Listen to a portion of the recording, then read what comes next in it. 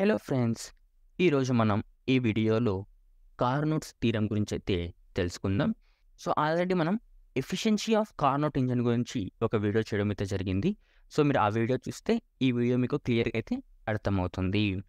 So ఇక్కడ మనకు కార్నోట్స్ theorem ఇది కూడా మనకు very important question. So state and prove కార్నోట్స్ theorem. So ఇది ఎలా ప్రూవ్ చేద్దాము ఈ వీడియోలో మనమైతే తెలుసుకుందాం. సో ఒకసారి స్టేట్మెంట్ చూడండి. No engine can be more efficient than the Carnot reversible engine working between the two temperatures. So statement ఏం చెప్తున్నారంటే మనకు ఏ ఏ ఇంజన్ అయినా సరే కార్నోట్ రివర్సిబుల్ ఇంజన్ అంతా ఎఫిషియెంట్గా వర్క్ చేయదంట. సో ఎప్పుడు between the two temperatures. Okay, ఏదైనా సరే రెండు ఇంజిన్స్ మనం తీసుకున్నప్పుడు ఆ ఇంజిన్స్ అనేటివి రెండు టెంపరేచర్ వద్ద మనం టెస్ట్ చేసినట్లయితే కార్నోట్ రివర్సిబుల్ ఇంజిన్ వర్క్ చేసేంత ఎఫిషియెంట్గా ఏ ఇంజిన్ కూడా మనకు వర్క్ చేయదు. సో ఇది మనకు స్టేట్మెంట్. దీన్ని ఇక్కడ మనం ప్రూవ్ చేయాల్సి అయితే ఉంటుంది. సో ఓకే, సార్ ప్రూఫ్ అయితే చూద్దాం. సో ఇక్కడ చూడొచ్చు, మనకు ఈ డయాగ్రామ్ చూస్తే మీకు ఈజీగా అర్థమవుతుంది. సో ఇది వచ్చేసి సోర్స్. ఇక్కడ మనకు సింక్ అయితే ఉంది. ఇక్కడ ఏ అండ్ బి వచ్చేసి మనకు two engines. So two engines మనం ఏదైతే తీసుకుంటున్నామో అలాగే సోర్స్ అలాగే సింక్. సో సోర్స్ అంటే ఏంటి, సింక్ అంటే ఏంటి, మనం ఆల్రెడీ ఒక చేసాం కదా కార్నోట్ ఎఫిషియన్సీ ఇంజన్లో చేసినటువంటి డీటెయిల్గా చెప్పాను మీకు అక్కడ.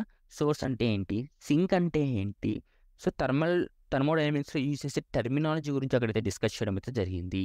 సో సోర్స్ అంటే ఇస్ నథింగ్ బట్ ఒక హాట్ బాడీ అనేది కాన్స్టెంట్గా హై టెంపరేచర్ని మెయింటైన్ చేసినట్టయితే దాన్ని మనం సోర్స్ అంటాము.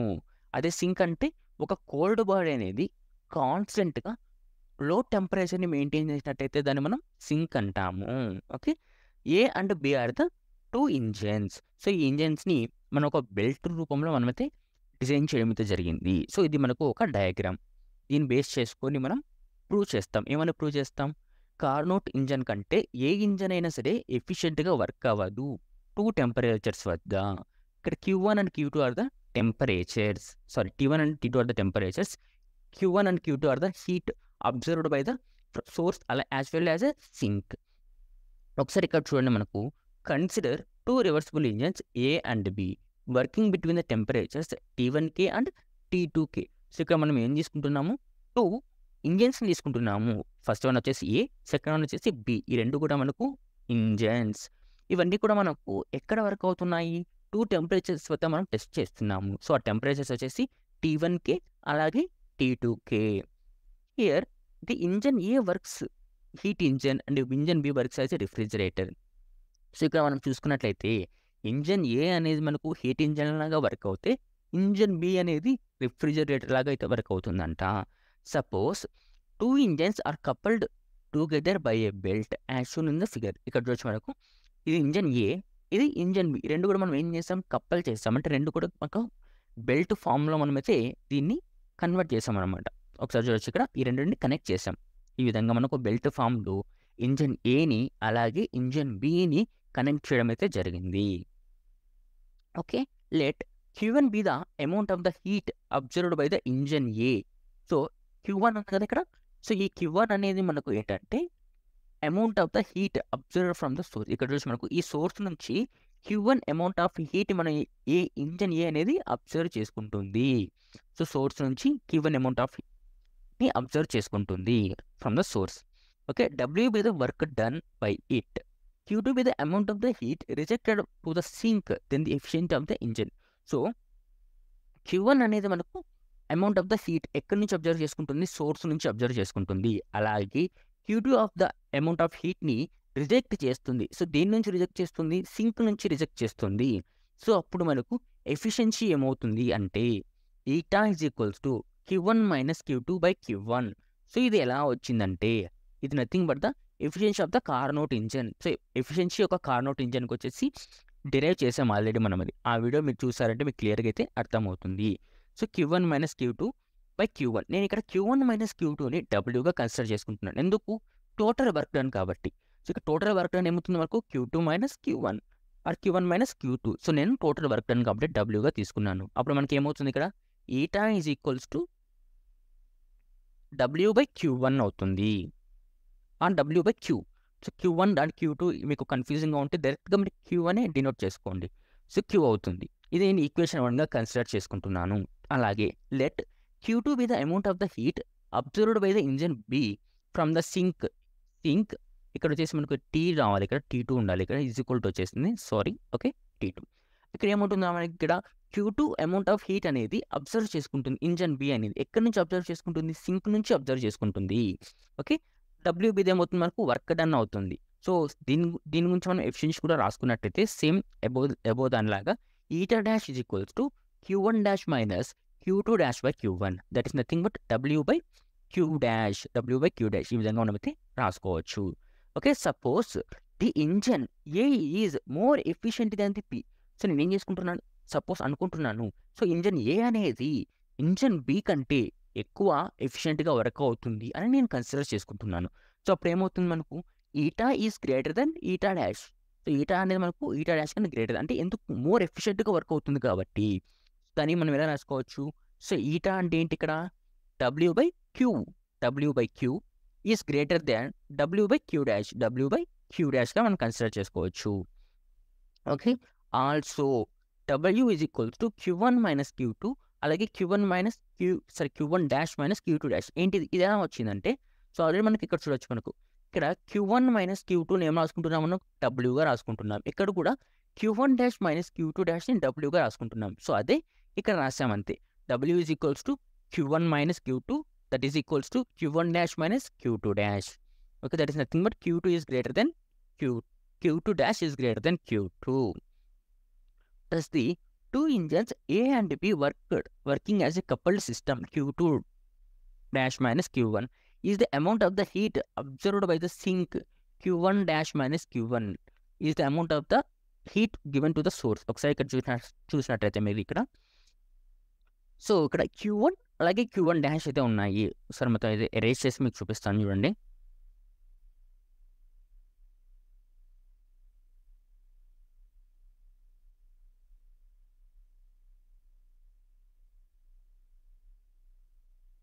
సో ఇక్కడ సోర్స్ నుంచి మీరు చూడొచ్చు, ఇక్కడ సోర్స్ నుంచి యారో మార్క్ చూడండి, ఇక్కడ మనకు డౌన్కి ఉంది. సోర్స్ నుంచి Q1 అమౌంట్ ఆఫ్ హీట్ అనేది ఏమవుతుంది మనకి ఇక్కడ అబ్జర్వ్ అవుతుంది. Q1 amount of the heat అనేది అబ్జర్వ్ అవుతుంది. సో మనం ఏ అండ్ బికి కనెక్షన్ ఇచ్చాం కాబట్టి ఈ అబ్జర్వ్ అయిన హీట్ అనేది ఇలా వెళ్తుంది. సో ఇలా వెళ్ళిన తర్వాత మళ్ళీ మనకి యారో మార్క్ ఎలా ఉంది, మనకు అప్వర్డ్స్ ఉంది. ఇక్కడ వచ్చి అప్వర్డ్స్ అంటే Q1 amount of the heat అనేది సోర్స్ నుంచి అబ్జర్వ్ చేసుకుంటుంది. అలాగే Q1 డాష్ అమౌంట్ ఆఫ్ హీట్ని మళ్ళీ మనకి ఏమవుతుంది, ఇక్కడ సోర్స్కి అయితే మళ్ళీ రిటర్న్ ఇచ్చేస్తుంది. ఇక్కడ నుంచి అబ్జర్వ్ చేసుకుంటుంది, మళ్ళీ ఇక్కడ రిటర్న్ అయితే ఇచ్చేస్తుంది. సో మీకు డౌన్లోడ్ కూడా చూడొచ్చు. ఇక్కడ ఏ ఇంజన్ అనేది సింక్ నుంచి Q2 అమౌంట్ ఆఫ్ హీట్ మనకు తీసుకున్నప్పుడు, సో సారీ ఇక్కడ నుంచి రావాలి మీకు. బి అంటే బి ఇంజన్ అనేది మనకు Q2 amount of హీట్ని Q2 dash amount of హీట్ని sync నుంచి అబ్జర్వ్ చేసుకుంటుంది. అలాగే Q2 అమౌంట్ ఆఫ్ హీట్ని రిజెక్ట్ చేస్తుంది. ఇక్కడ ఏ ఇంజన్ నుంచి Q2 అమౌంట్ ఆఫ్ హీట్ని రిజెక్ట్ చేస్తుంది, బి నుంచి Q2 dash amount of హీట్ని observe చేసుకుంటుంది. ఇక్కడ కూడా అంతే, Q1 అమౌంట్ ఆఫ్ హీట్ని అబ్జర్వ్ చేసుకుంటుంది, Q1 dash amount of హీట్ని reject చేస్తుంది. ఇక్కడ అబ్జర్వ్ చేసుకుంటుంది, ఇక్కడ రిజెక్ట్ చేసుకుంటుంది. ఇక్కడ కూడా అంతే, అబ్జర్వ్ అలాగే రిజెక్ట్. సో అదే ఇక్కడ మనకు క్లియర్గా ఇవ్వడం అయితే జరిగింది.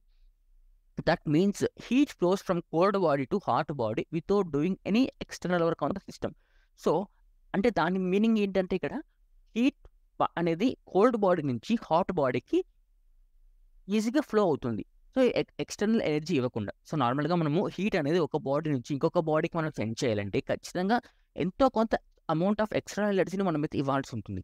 సో ఇలా అక్కడ కాకుండా, సో ఏ ఎక్స్టర్నల్ ఎనర్జీని ఇవ్వకుండా మనకు ఇక్కడ హీట్ అనేది కోల్డ్ బాడీ నుంచి హాట్ బాడీకి ఈజీగా మనకు మూవ్ అవుతుంది. So that is nothing but the second law of thermodynamics. So heat అనేది కోల్డ్ బాడీ నుంచి హాట్ బాడీకి ఈజీగా మనకు ఫ్లో అయినట్లయితే వితౌట్ ఎక్స్టర్నల్ ఎనర్జీ, అది వచ్చేసి మనకు సెకండ్ లా ఆఫ్ థర్మోడైనమిక్స్ కిందకి అయితే వస్తుంది. So second law of thermodynamics వచ్చి నెక్స్ట్ వచ్చే వీడియోస్లో మనం ఇంకా బాగా తెలుసుకుందాం.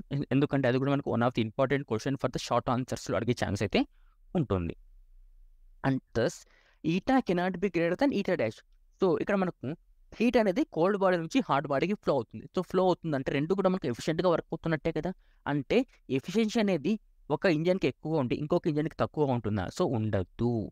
అదే ఇక్కడ ఇచ్చాం. Thus eta cannot be greater than eta dash.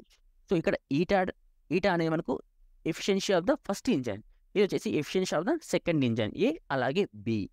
Okay. Therefore 2 reversible engines working between the same temperature limits having the same efficiency. So, దీని గురించి అబోవ్ స్టేట్మెంట్ నుంచి మనం ఏం రాయొచ్చు ఇక్కడ, 2 రివర్సిబుల్ ఇంజిన్స్ మనం తీసుకున్నప్పుడు ఆ 2 రివర్సిబుల్ ఇంజిన్స్ కూడా సో, డిఫరెంట్ టెంపరేచర్స్ వద్ద మనం యూజ్ చేసుకున్నప్పుడు మనకు సేమ్ లిమిట్స్ టెంపరేచర్ వద్ద యూజ్ చేసుకున్నప్పుడు మనకు సేమ్ ఎఫిషియన్సీ అయితే ఉంటుంది. సో, అదే కదా మనకు స్టేట్మెంట్ ఇచ్చింది. No engine can be more efficient then the Carnot reversible engine working between the 2 temperatures వద్ద మనకు ఎలాంటి డిఫరెన్స్ అయితే ఉండదు. 2 కూడా మనకు ఈక్వల్‌గా ఉంటుంది. So, hence theorem is proved. ఈ విధంగా మనం కార్నోట్ థీరమ్ అనేది ప్రూవ్ అయితే చేయొచ్చు. సో, దట్స్ ఆల్ ఈ వీడియో. సో, ఈ వీడియోలో మనం కార్నోట్ థీరమ్ గురించి అయితే తెలుసుకున్నాం. సో, ఇది మనకు one of the most important question.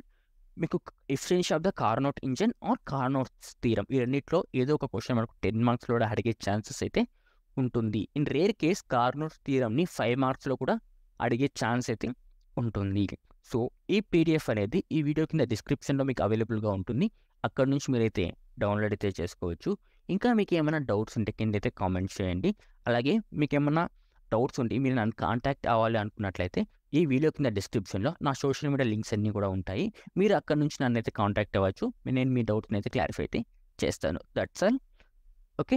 ఈ వీడియో మీకు అర్థమైనట్టయితే ఖచ్చితంగా అయితే లైక్ చేయండి. సో, మీరు లైక్ చేస్తే నేను చెప్పే కంటెంట్ మీకు అర్థమవుతుందని నేనైతే తెలుసుకుంటాను. అలాగే కామెంట్ చేయండి.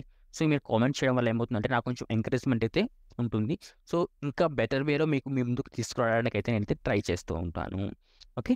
That's all. అలాగే సబ్స్క్రైబ్ చేయడం మాత్రం మర్చిపోకండి. Thank you. Thanks for watching. By.